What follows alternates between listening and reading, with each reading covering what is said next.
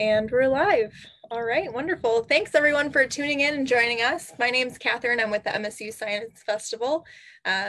We are well into our Ask a Scientist digital exploration as a part of the Science Festival. And we're so excited that you're here joining us today. Next, we have Dr. Artemis Spyrou. She's here to talk to us about astrophysics. So welcome. Thanks so much for joining us.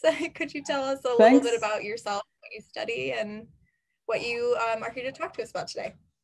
Sure. Thanks for having me, and thanks for organizing this. This is great. So actually, if you don't mind, I have some slides that I prepared. So it's for me easier to, as a professor, to kind of show some slides and explain what I do better.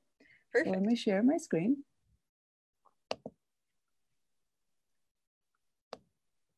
Can you still see this? Perfect, yep. Okay, so you can also find my information there if you need to contact me if you have questions later. So yeah, as you can probably tell from the accent, I was born somewhere else. I was born in a little island kind of south east of Europe, which is called Cyprus. I did my undergraduate studies in physics. I majored in physics, and I did that in Greece, in the northern part of Greece, right there, Thessaloniki. And then I moved to Athens, Greece, and that's where I did my PhD in nuclear physics, nuclear astrophysics, and I'll tell you all about that in a second. And in 2007, that's when I moved to Michigan State. And I've been here ever since. So I was a postdoc for a couple of years and then went through the ranks, assistant professor, associate professor, and now I'm professor. And I also was the associate director for education for a while. So yeah, this is kind of my path.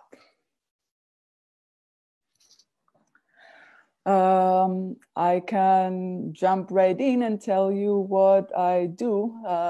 So as a professor, I teach. And so I have students, I have undergraduate students that I teach, and I have graduate students that I teach in the classroom, or we do research together. And so they get trained to do research. And on the research side, my field is called nuclear astrophysics. And it's the most common question I get: how do even these two fields connect to each other? Nuclei are tiny, they're very small, and stars are the biggest things we know, so and galaxies and so on. So how do the two connect to each other? And the answer is actually pretty simple. It's that everything we see around us is made of nuclei, and we'll dive into that in a little bit. And that's also true for stars. And stars are not just made of nuclei, but they also make new nuclei themselves. And this is exactly what we're studying in this field of nuclear astrophysics. We're trying to understand how, in the process of a star getting bigger, or in the end, maybe it explodes, in this whole process, there's a lot of nuclear processes happening, nuclear reactions happening. There's a lot of nuclei that are involved. And so all of these just create more and more elements. And that's why I have the periodic table of the elements down here. All of these elements, except for the lightest, the hydrogen and the helium, but everything else is made inside stars. And this is one of the things we're trying to figure out, is how all of this works. And so this field is kind of a complex field because you have to understand the stars themselves. And that's where astronomy comes into play, the observations you do with the telescopes. Then the astrophysics comes into play because you have to create a model that describes all of this. And then the nuclear physics come inside in here because you have to do experiments that can help you understand how this model works and how these processes work. And so my part in this whole field is the nuclear physics part, and I'm an experimentalist. So I design experiments, and I design devices that will, detectors we call them, that can study all of these nuclear processes the way they happen inside stars. So I work at the Facility for Rare Isotope Beams, or FRIB. And so I wanted to kind of say a few things about what even that means, because we talk about facility for rare isotope beams. There's a lot of unknown words, even the title. And so I wanted to jump to explain a little bit about what we're doing there. So in the picture here, you see Katerina. Katerina, I have two daughters, and Katerina is my youngest daughter. And Katerina happens to have a lot of different elements in her body, but mostly all of our bodies mostly have water in them. So if I zoom into Katerina's hand over there, zoom very, very, very much, then you can see all the water molecules just floating around. And water is made, no, you know that, is made of 2 hydrogens and 1 oxygen. So each little Mickey Mouse head that you see over here has an oxygen, and that's the red part, and has 2 hydrogens. But this is not yet what we study. So I'm going to zoom in even more and just zoom into one of those oxygens over there. And this is what an oxygen atom would look like. Now, it doesn't look exactly like this. It's just a picture that we create to just have an image for it, but it has electrons flying around in these orbits that you see, those lines that you see around. And then it has a central part, which is called the nucleus. And I'm going to zoom into that even more. And this is actually what we study. This is exactly what we study. This is the nucleus of the atom. And so a nucleus has 2 parts. It has neutrons and it has protons. I colored my neutrons here yellow and my protons green. You can color them whatever you want. They don't actually have color. And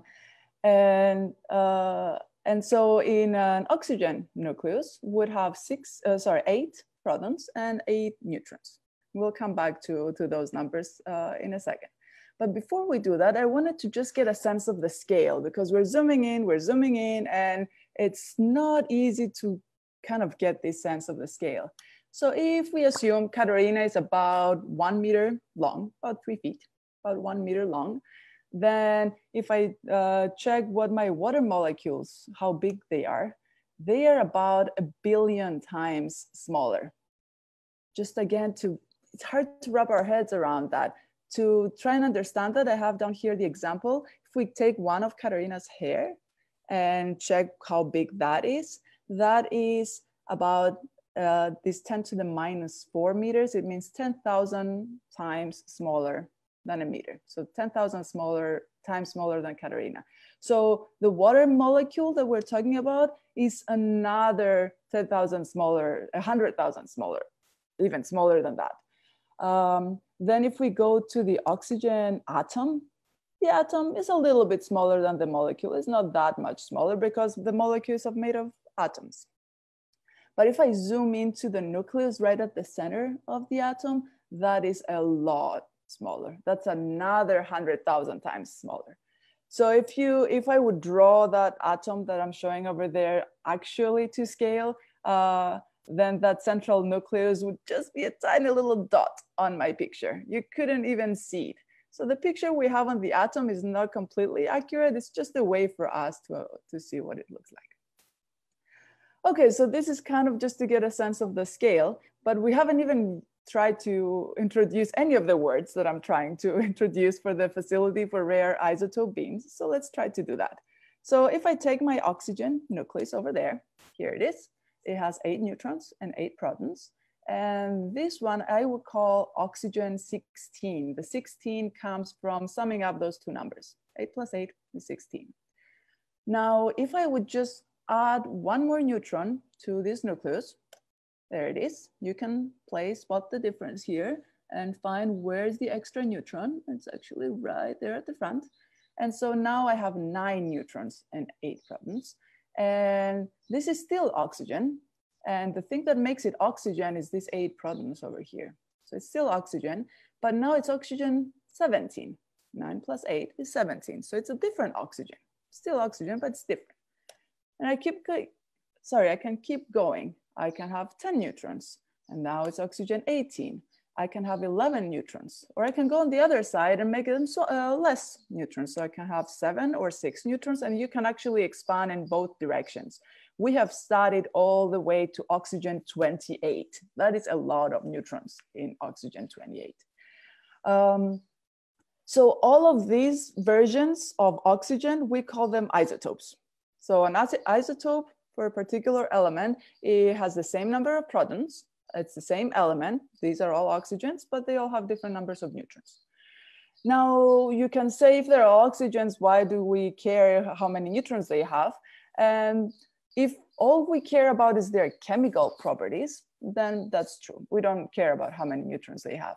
But if we care about their nuclear properties, they look very, very different.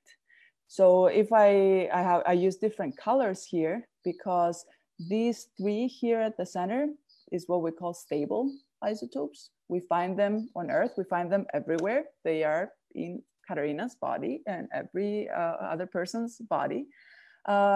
The other guys out there, oxygen 14 and 15 and 19 and all the others, they are not stable. We call them rare.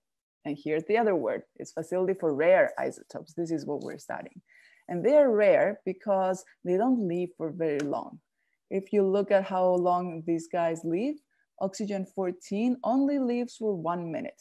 So once we create that oxygen, after 1 minute, it just decays, it becomes something else. It gets transformed into something else.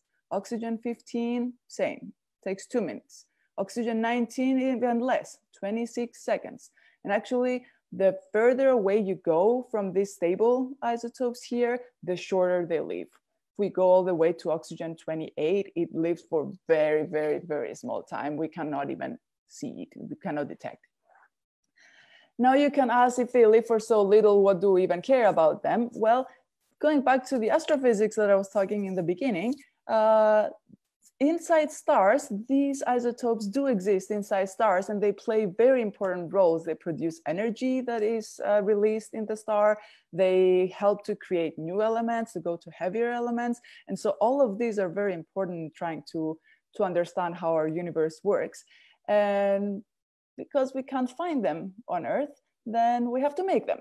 And this is exactly what we do at our lab. We take stable isotopes like the oxygen 16 or 17 or 18 here, and we smash them together to make something that is rare, like oxygen 14 here, or even or other isotopes. And this is what we do. So I want to continue now and tell you a little bit about how we do this. So the first thing you have to do is get one of these stable isotopes that you can find everywhere. It can be oxygen 16, but it can be anything else. It can be calcium. We find calcium in our bodies, right, in our bones. It can be anything you can imagine, anything you can find on Earth. And then you get it through machines that are called accelerators, and those make things go very fast. And in this picture, I have two machines that are called cyclotrons, and they get those stable isotopes and they make them go around and around and around in here. Then you take it to the bigger cyclotron and it goes around and around and around. And every time it goes around, it goes a little bit faster and faster and faster. And so by the time it comes out of the second cyclotron, it goes really fast. It will go around the Earth 4 times in 1 second. That's how fast it goes. And you have to make them go that fast, because then when they smash on the other material, they will smash hard and they will break into pieces. And out of these pieces that are coming out, maybe one of them will be this rare isotope that we're looking for, and maybe not. So you have to do this as much as you can. And sometimes you create other stable isotopes that we've seen before, and sometimes you make these rare isotopes. And so all of this thing, this smashing part is happening over here. And the rest of the facility is we're trying to separate the ones that we care about from the ones that we don't care about, so that we isolate the ones that we want to study, the rare ones that are exciting. And then we guide them down all of these are pipes. You guide them down all these pipes and you get them into your experiment. And there you study different things. You see what happens when they will decay, when they transform into another nucleus. You see how they will react to each other, the way they would react with each other inside a star. So these are all the kinds of things we're looking for. Now this is what we have right now. This is the National Superconducting Cyclotron Lab, or NSCL. And this is a facility we're running right now. It's been running for a long time. But the even more exciting thing that's happening now at Michigan State is that we're building a new facility. It's so close to being done. It's only a couple of years away from being done. And this is the facility for rare isotope beams that I talked about before, or FRIB. And it's the same idea. You just want to get some stable isotopes, go really, really fast, and have them smash on something else and break into pieces. And you select the rare ones that no one has ever seen before. And you want to select those and study them for the first time in our lab. The difference here is that instead of having the two cyclotrons that I talked about before, now we're replacing those with a bigger and better machine. And this is a linear accelerator. In the picture I have here, it shows you the linear accelerator. So you would start with a beam somewhere at the center, and it goes around a couple of times. And then at the end of this, it goes really fast. First of all, it will go very fast. And second, you will have a lot more of these stable isotopes.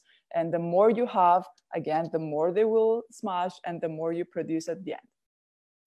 So this is what the new facility is doing. And so we will have access now to so many nuclei that we've never seen before. Like right now, we have discovered about 3,000 isotopes across the whole nuclear landscape. Theory predicts that there's about 7,000 that exist. Who knows, maybe 7 or maybe 8, depends on the theory, but there's a lot more that are predicted to exist. Well, what FRIB is going to do is give us access to 1,000 more. So we now have seen about 3,000. Well, FRIB will give us about 1,000 more. That's a lot of new isotopes that we've never seen before. And this will be a world unique facility. People from all over the world will come here to do their experiments because this will be the best place to do these experiments. So we're very excited about that. So this is kind of what I wanted to do in terms of the science. I could stop here and answer a few questions if you want, or we can move on with the demo. Sure. We have just a couple questions at this point right now, and then we could launch into the demo. Sure. I have a quick question first. Just wondering, this is incredible research that's taking place, excuse me, at MSU. Other facilities like cyclotron or FRIB anywhere else in the US or other places in the world? So there are a few, just a handful, not very many facilities around the world that can do this science. The leading facility right now is in Japan. The principle of making these rare isotopes is very similar to what we have at NSCL, but they've upgraded their facility recently, and so right now they're more advanced than we are right now.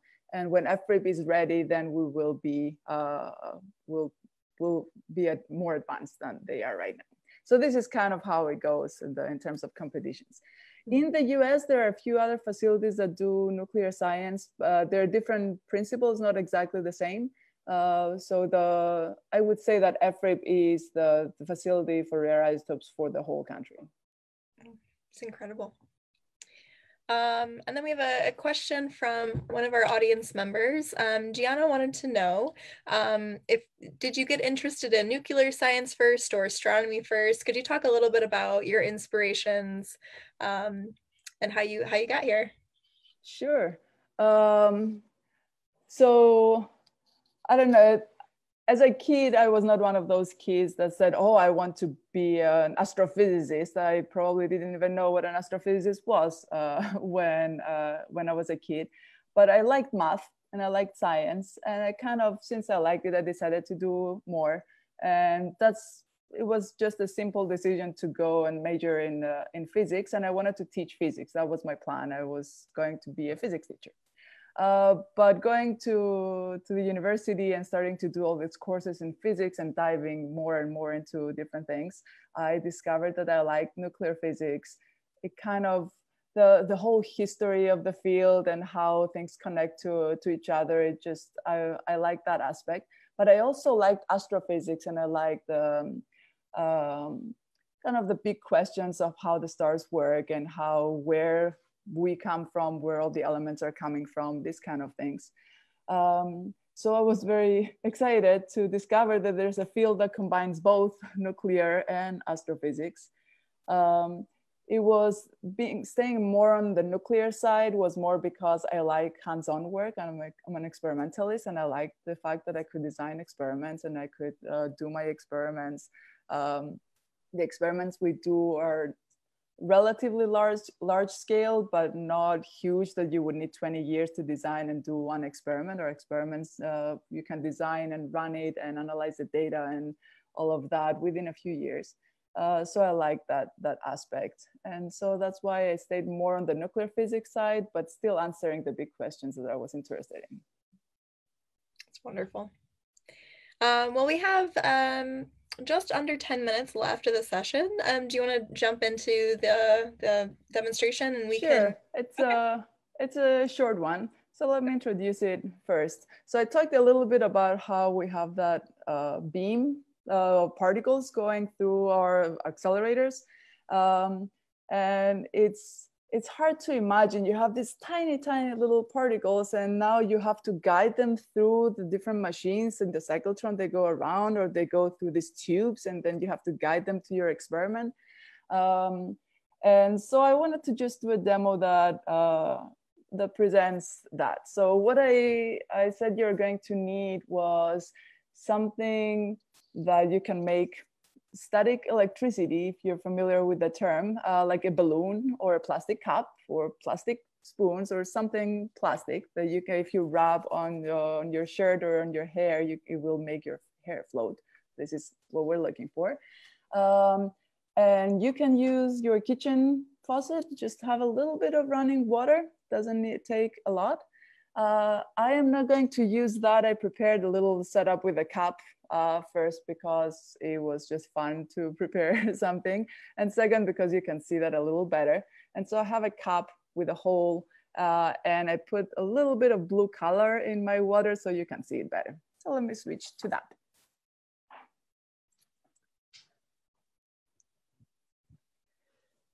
Okay, can you see my setup here?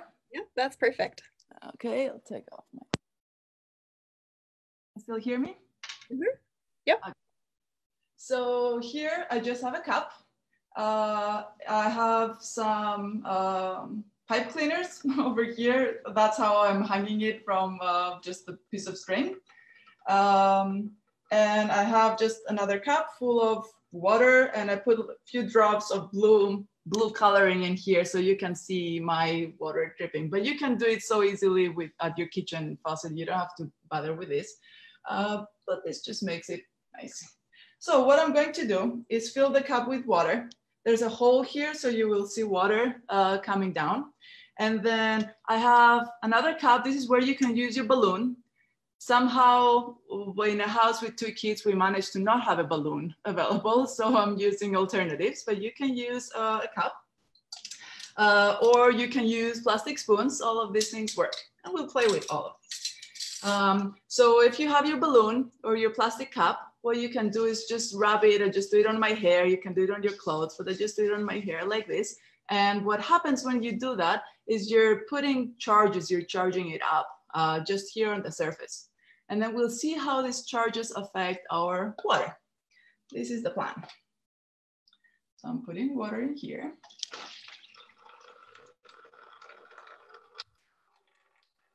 It is. I'm charging up my cup. Close. And there. You can see the nice beam of water or stream of water. It now gets bent because of the charges. We can do the same with the spoons, and you can play with it as much as you want. You can kind of make it come this way and then have it come back the other way. And just do, I'll show you what you can see here. You can make it bend and bend again and so on. You can drill different size holes on the cup and then see how those get affected.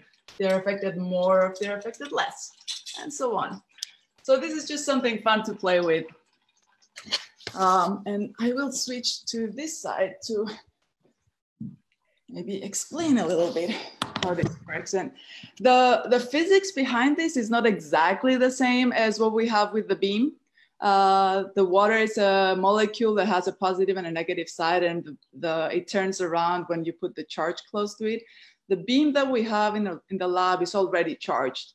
And so, but if you put some electric field, some charges close to it, it will turn left and right. And so we use this kind of technology to guide our beam through the beam pipes, or the different particles will get affected differently. And then you can choose, you can select the ones that you care about and ignore the ones you don't care.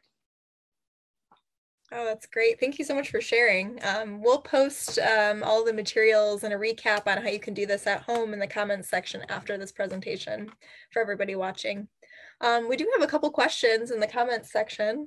Amanda's curious about secrecy at FRIB. She's wondering if the experiments are posted for the public to learn about, or if they have to wait a while for them to be analyzed. How can people learn more about what you're doing? So everything we do is basic research, and we are funded either by the National Science Foundation or the Department of Energy. And so everything we do is public knowledge. Nothing is secret at the lab.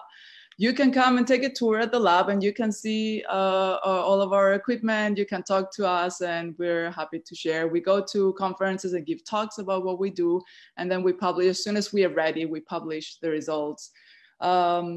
And there's different ways to publish. So typically we'll publish in scientific journals, and those are what we call peer reviewed. So an expert somewhere else in the world will review the publication we're writing and decide if this is good enough to publish. But we also try to publish in a language that people can understand, you know, not as technical. And so then we post things on our website, and we do press releases and so on. So we have different ways to communicate, but yeah, nothing we do is secret. We have another question. Someone's wondering, how long does it take to smash and analyze one atom? That is a very good question. So when our atoms or our nuclei are flying through the beam pipes, they go really fast, as I said already. So within a few nanoseconds, that's a billionth of a second, our nuclei will go from where the accelerators are to where we do our experiment. So if a nucleus leaves even for a little bit, it will make it into our setup to detect. Then when we detect these particles, we detect them kind of one at a time. And so again, within a few nanoseconds, we have that good of an accuracy to separate them out and say, okay, this is my oxygen 18, this is my oxygen 19 and whatnot. And so we can separate them within these timescales. And then it depends on if I want to see how it decays, how it transforms into something else, then I have to wait for its lifetime. And that is specific to the nucleus. I cannot, that's nature. I cannot define that. So if something lives for 2 hours, then I have to implant it into my setup and wait for a couple of hours for it to do something. But yeah, in terms of the production and so on, this is really fast. We're unfortunately out of time, but thank you so much for joining us. This was really wonderful. I want to encourage everyone to keep asking your questions in the comments section. We'll be there to answer any questions you have after this session. Thanks again. Okay, thank you very much. Yeah, take care.